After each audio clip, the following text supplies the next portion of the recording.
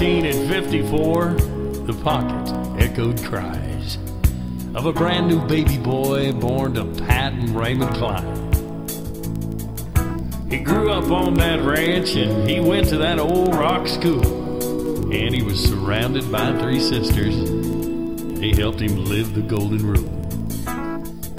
He proudly groomed that mustache, his college routine. He tied the knot, 79, with Elizabeth, his dream.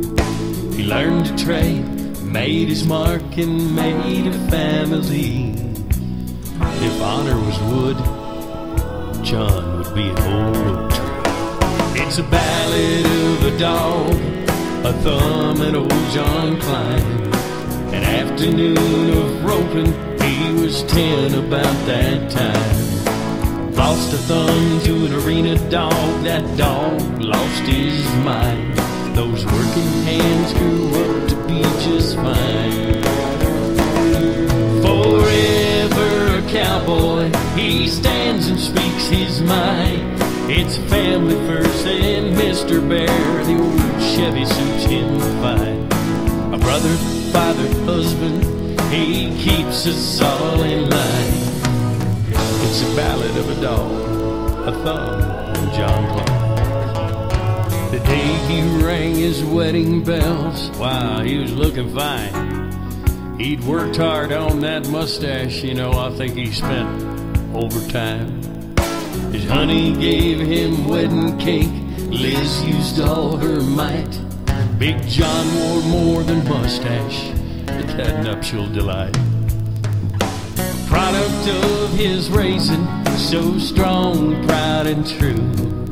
A mentor for those little ones, he's there for all of you.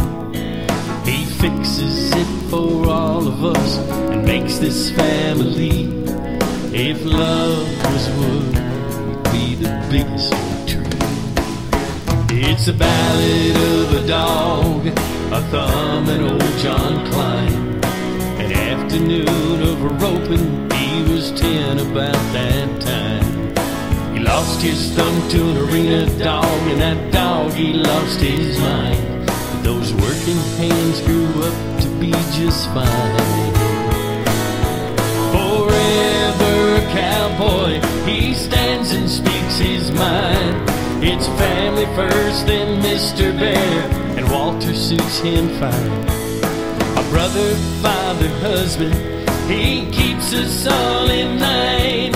In the ballad of a dog, a thumb, and Jon